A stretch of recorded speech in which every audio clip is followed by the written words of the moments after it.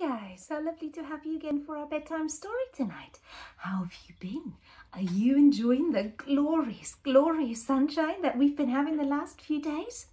We've been really excited because this glorious weather has actually seemed to have awoken some of our wonderful fruit plants and trees in the garden. So we're seeing first blossoms which bring us hope of a wonderful harvest in the summer. And already my children are discussing how to divide such a harvest because they both are very keen on picking fruit and having it just as soon as they can. And that reminded me of a gorgeous story of how to, well, shall we say, protect fruit from potential predators, because we must be vigilant, mustn't we? Now, have you got your favourite cuddly? Great, then let's go. For tonight's story, I've chosen us the little mouse, the red ripe strawberry, and a big hungry bear. Written by Don and Audrey Wood and illustrated by Don Wood. Oh, hello, little mouse. What are you doing? I see.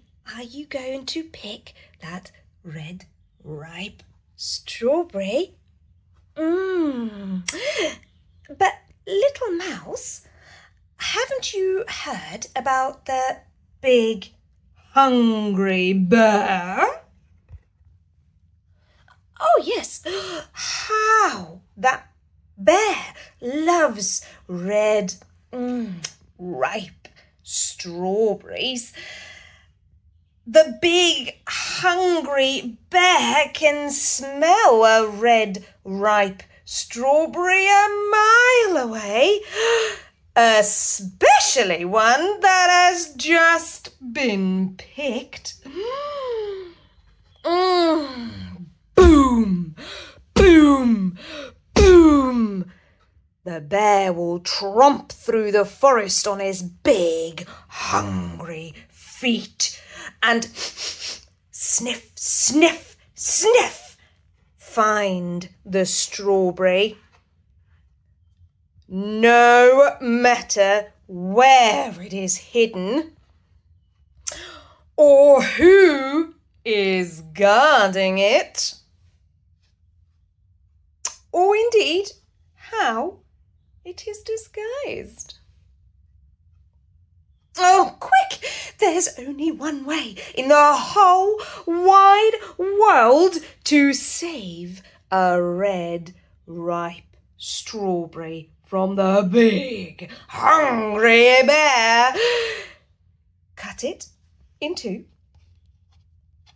Oh, yes. And share half with me. And we'll both eat it all up. Yum! Now, that's one red, ripe strawberry the big, hungry bear will never get. So, what did you think of that way of protecting the beautiful strawberry? And which types of fruits or vegetables are you looking forward to the most now that spring is bringing its promise of growth? I wonder. But for now, it's time to get to bed.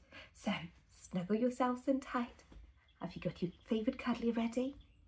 Then close your eyes. Think of the most marvellous things. Maybe gorgeous fruit and veg. You can. And then have magical dreams. And tomorrow is going to be another wonderful day. See you next time. Night night.